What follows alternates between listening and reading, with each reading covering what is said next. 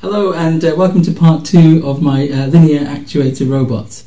I've been busy this week and you can see that we have these 2 new linear actuators.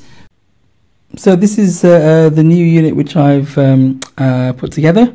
As you can see, it's got a universal joint here, it's got a pivot joint here, and it has the normal kind of lever mechanism which we used with the first linear actuator here. There are 2 actuators involved, and they allow differential movement here and here, which enable this to pivot, and if they're moved together they cause movement in this plane. This is held fixed,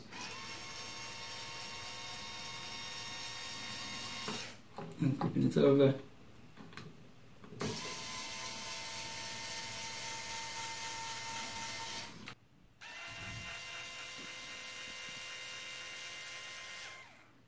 And the other way.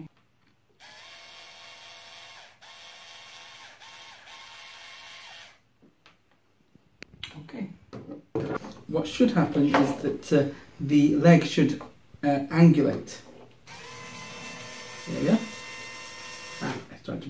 And back the other way.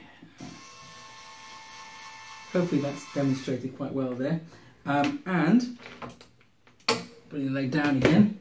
If we change the wiring here, so instead of if we go plus to minus and minus to plus, this means that the motions of these will antagonize each other. Then we should now, again, if you just focus on the joint here, you'll see that I'll just hold this still so that this lower joint doesn't move. You should see that the hip now articulates. And if we flip it over, the other way.